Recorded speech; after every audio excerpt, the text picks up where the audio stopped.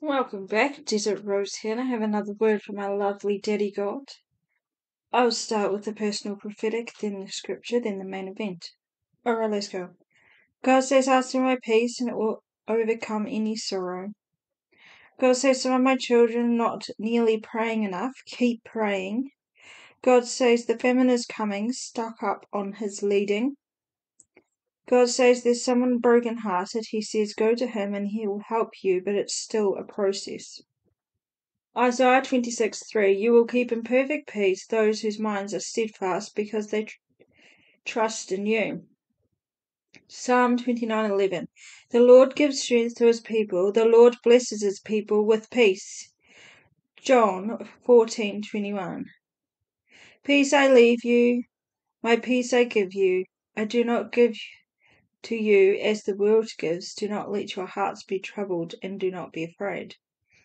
Hebrews 12:14 Make every effort to live in peace with everyone and to be holy. Without holiness no one will see the Lord.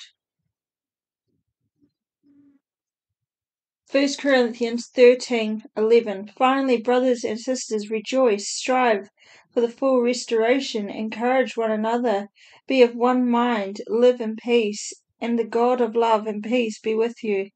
1 Peter 3:11 They must turn from evil and do good. They must seek peace and pursue it.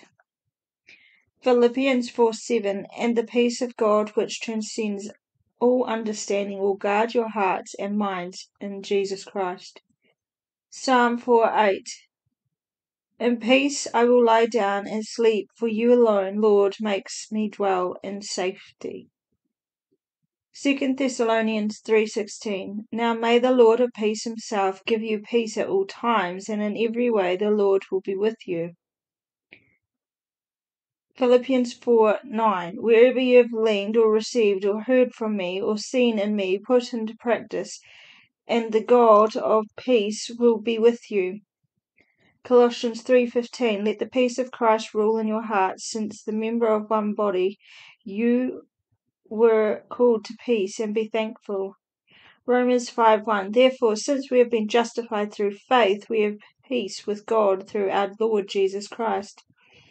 Romans 8:6 The mind governed by the flesh is death, but the mind governed by the Spirit is life and peace.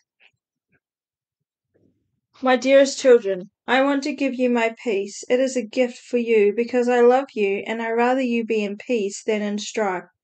So ask for my peace daily, as it is for you for the taking. Once you are in my peace, you'll be able to easily help the people I send your way. Keep moving forward with me. With all my love, Daddy God, peace be with you.